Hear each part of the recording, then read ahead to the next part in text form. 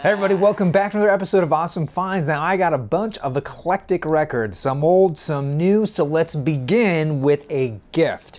Now, one of my best friends here in LA is moving out of state. In fact, he's moving across the country, which means I won't really get to see him as much as I used to, which is sad, but I'm very happy for him and his wife because they are starting the next chapter. They're now homeowners and they're gonna be close to the beach. It's everything they ever dreamed of.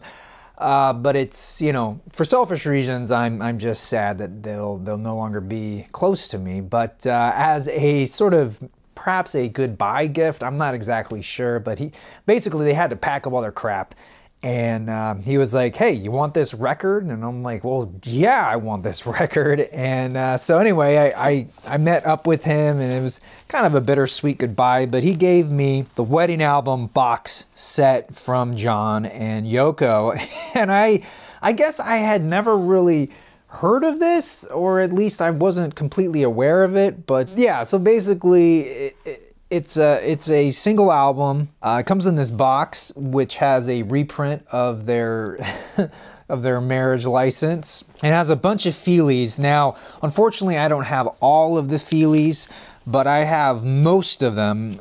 Here is the bagism, which features a picture of their wedding cake. And then it also has this, this insert hand-drawn by John. And it's got more images on this side, some photos. And then it's got the wedding itself. Now this is a poster, so it's got, geez, this thing's so big. It's got images, and I'm ripping it already. It's got images of their wedding, and then on this side it's got images of their wedding, plus it's got stuff of their sit-in or their bed-in, and I'll get to that in a moment. And then it's got this booklet about all the press that they got. So it's got a lot of newspaper clippings in here, and satirical cartoons. Really fascinating stuff. Gives you a window of what it was like for them back in 1969 when this record came out. And this is really an experimental piece. I don't think it was never meant to be a hit record. It was just something that they wanted to do, which leads me to the music. The record itself came in its own gatefold sleeve. You get a lovely picture of them kissing. On the inside, you get a great panoramic shot, and then you get another photo, a color photo of them doing the same thing. The music, the music is hilarious. This is side one. This is simply titled John and Yoko, and it's literally that. It's John yelling Yoko's name and Yoko yelling John's name over recorded heartbeats. They're actual heartbeats recorded as the drum beat, and it's 22 minutes and 23 seconds of that. Just different ways of saying John and Yoko, sometimes lovingly, sometimes yelling. It's quite hilarious if you make it all the way through. And on this side we have Amsterdam, which is 24 minutes and 52 seconds, and it's basically a recording of that protest that you saw. They sort of explain why they're doing it, and then there's some singing, and there's probably a reason why it hasn't ever really been reissued to my knowledge. But yeah, if you're a John Lennon fan, I think it's kind of a must-own. Up next, we have Chasing Deer with their debut album titled Hands On from 2018, and this is self-released by them. Now, Chasing Deer are a big fan of the show, which I'm very flattered, and they reached out to me, wanted to send me their record, and I was very honored. And to boot, they're a really good band. I was very impressed. They're out of the UK, and what's interesting is that their drummer has a family member who's deaf, and so they really make an effort to reach out to the deaf community, hence why we have a picture of a hand here. And then down below you have pictures of all the song titles done in British Sign Language, which I think is fantastic. Now, when it comes to the music, I kind of liken them to stuff that was coming out in, say, the late 90s, early 2000s, mid 2000s. So bands like The Killers, Franz Ferdinand, The Faint, they kind of really imbue that sound with their music. And they have a guitar, which is fantastic. I love that sound. This came in a black paper sleeve. Here is Here is side A, and there is side B. So yeah, Chasing Deer, fantastic band, great record. Highly encourage you guys to check it out, and thank you guys, Chasing Deer, for sending this along. Up next is a childhood favorite of mine. This is Traffic with their 4th studio album titled John Barleycorn Must Die from 1970 on United Artists Records. Wow, this record, this was like visiting an old friend when I put it on. It was just, I hadn't heard it in years, and immediately it just brought me back to my childhood with my dad playing me this record. And he really tried to instill on me just the power of lyrics and just the whimsy of writing a song like John Barleycorn Must Die. He loved this album, and he would share it with any of my friends. He loved to do that. Opening up, you get a nice shot of the band, and in the back there, get track listings and whatnot. Now this is definitely in the vein of, say, you know, that late 60s, early 70s folk rock feel. It's got some fantastic sax on here, and I'll show you the record itself. I still have it in the original paper sleeve because I still need to clean this record, but here we go. Here is side 1. And there is side 2. So yeah, John Barleycorn Must Die. Just a great album, and I'm so happy to finally have this in my collection on vinyl. Now this next record was a shot in the dark. This is Buddy Mills with Them Changes from 1970 on Mercury Records. I believe this is his debut album. I can't totally be certain, but so Buddy Mills, if you don't know who he is kind of a well-known drummer. He played with Hendrix and the Band of Gypsies, played with Santana, and made his own career as a solo artist. And this record is just, oh my God, it blew me away. I'm so glad I picked this up.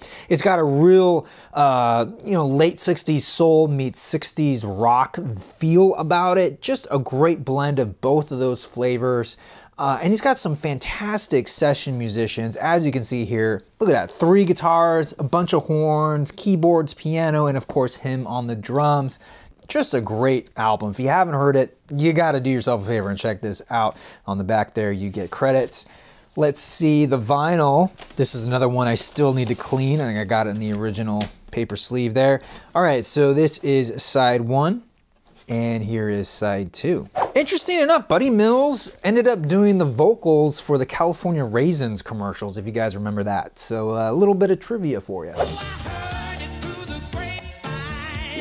So up next, I have a Fibre. This is on Correspect Records. And oh my gosh, this was a fantastic future funk release. I don't remember when the album was originally released, but this version on vinyl came out in 2018. Now, I'll be honest, I wasn't sure what to make of Fibre when I first heard the music online. I don't know, something about it didn't captivate me, but I'm so glad I ended up buying it on vinyl because it just sounds fantastic. I've already listened to this twice, and maybe it's just something about it being on wax just makes that little bit of difference, but I really, really enjoyed this. This also has 2 extra bonus tracks and a remix. Highly encourage you guys, check out this release. Be sure to check out Correspect on Bandcamp. This next record was a complete surprise. This is the original motion picture score of Beverly Hills Cop. I have the original motion picture soundtrack, which features 2 songs by Harold Faltermeyer. I think it's 2 songs, might be a little bit more, but it's also got more of the, the pop hits on there from the Pointer Sisters, etc. But it was so cool to hear a lot of these incidental tracks. Now, keep in mind the Axel F theme, which is, basically the quintessential Beverly Hills Cop theme, plays about 9 times on here in various different forms. And so that can get a little repetitive. Also, some of these tracks are just short incidental pieces. They kind of cut off abruptly, and that's because they're in service of the film, not necessarily for an album. So just keep that in mind if you're diving into this for the first time. But I think fans of Beverly Hills Cop, you're gonna really, really enjoy this like I did. It was so cool to hear all these songs isolated. This came out, this was done by Enjoy the Ride Records. They've done some other vinyl soundtracks like The Dark Crystal, kind of a nice deep purple magenta with a black kind of, I don't know, looks sort of nebulous. Goes well with the labels, I think. There's side A and there's side B with a great picture of Eddie Murphy. All right, so the next 6 records are all from King Gizzard. Now, if you guys are fans of King Gizzard, you will know that 2018 marked the first time their first 5 releases have been repressed officially. So this was kind of a big deal. So we're gonna start with their very first release. This is the Willoughby's Beach EP, and the cover art on here is fantastic. It's got spot varnishing with a relief right here. Just gorgeous on the back there. Again, the same thing, spot varnishing with a relief. It also came with a insert here, kind of a handwritten photocopied thing, and a nice picture of the band. Now, all of these releases, which I really like, don't feature any barcodes. The barcodes are actually on the outer sleeve here. So there's the barcode sticker, and also has a hype sticker here. And all of these records were not shrink wrapped. They were actually put in these reusable outer sleeves, which I think is fantastic. I wish more record labels would do that, because shrink wrap just seems, while it's nice to open it up and it keeps the record protected, it just feels kind of wasteful in the end. And it's on 12-inch, 45 RPM vinyl for the first time. And it comes on this red, very red, cherry red color. There's side 1 and there's side 2. Love those electric green labels too. Music-wise, I was kind of surprised to hear how sort of raw, kind of unpolished, surf rock, garage rock inspired their sound was.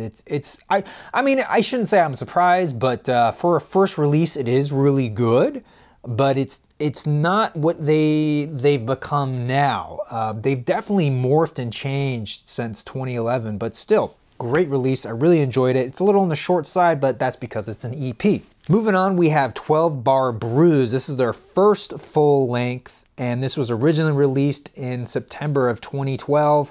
It's got reimagined artwork by Jason Galea, and just gorgeous. I love this. I guess it's a king lizard guy with a sword. It's a little bit different from the original release, which I think is good. It helps to separate it when you're out there in the wild. And on the back there, really like how they incorporated all the track names into the castle and whatnot. This also comes with an insert, getting more of that kind of photocopy, handmade lyrics and whatnot. And then love this picture of the band with this more great artwork surrounding.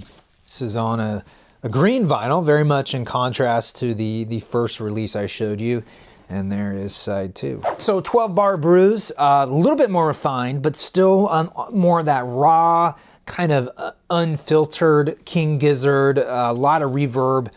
Really enjoyed this record. Fantastic first release. Highly recommend you guys pick this one up. Next up, we have I Like the Sky from 2013 with reimagined artwork by Jason Galea again. Now, this one is a little different because it's a story narrated by Broderick Smith. This guy wrote and narrates it. And King Gizzard basically does kind of a spaghetti western inspired music. I say conceptually, I get where they were going. I just feel like execution-wise, it's just not that interesting. The music is definitely in service of the story, and the story I don't find very compelling. But that could be just because I haven't really let it soak in, and maybe I was expecting something different. But as of right now, this was my least favorite of the 5 reissues. On the back there, you get some lovely lettering. On the inside here, you get a great little insert, and you get a transcript of the whole story, so you know you can read along. It's on orange vinyl. Here is side 1. And there is side 2. Up next, I have Float Along, Fill Your Lungs. This is their 3rd album, released, I believe, in 2014. This was definitely my favorite out of the bunch.